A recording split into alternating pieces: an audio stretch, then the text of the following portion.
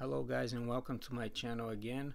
Maybe you're sitting at home and you're wondering, why am I not flying like Sharpoo and all these guys?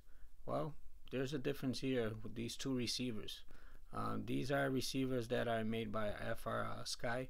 If you're using your Tyrannus, over here on the left, your X4R, this one over here is that the guys are using right now, the one that has a SBus, and the one on the right is the D4R-II.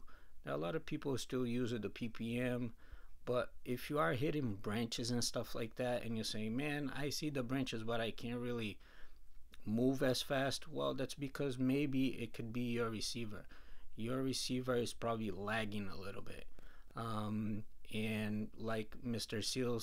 Steele said, and I quote, you are crazy if you're not using the X4R receiver or SBus receiver, because it's just a much better receiver. It doesn't lag as much. So for the X4R, a big thumbs up. For the D4R-II, it's okay. Alright guys, so if you're wondering why you're not flying as like those guys, probably you're not using an SBus receiver, in which you are gonna need.